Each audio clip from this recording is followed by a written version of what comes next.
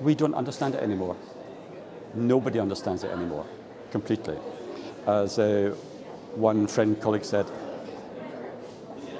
he's an internet engineer, a very, very good internet engineer. And he said, the public think it's magic. We know it's magic, right? Nobody understands it all anymore. And there are quite divergent objectives on the internet. One of the problems I had to deal with in the past was security. You talk security at an individual level, you get one set of answers. You talk at a nation-state level, you get another set of answers. And there are contradictions within nation-states. You talk to two different departments, and the guys who are trying to break into systems and guys who are trying to protect systems, and they talk a bit together, but their objectives are quite different. So trust is a cop-out. Yeah? It pulls us away from dealing with the really hard issues where we strongly disagree and we're not going to agree. So the idea we can put a sticking plaster on it to call it trust, no, I don't get it. And I also have back history.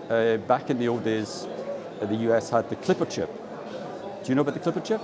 The Clipper chip was a cute idea in the US for putting a little encryption chip into communication devices, which would protect your communications from everybody except that agency over there. Here's my friend from a regulator, a good guy.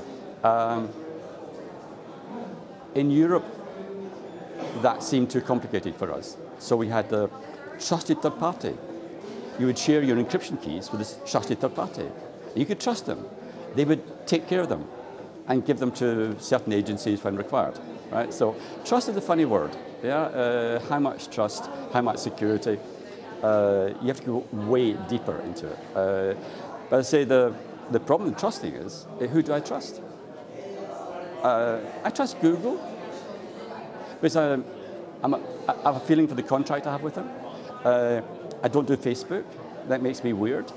It stops me meeting people. I probably have to do that. Trust is a funny word, yeah? Yeah.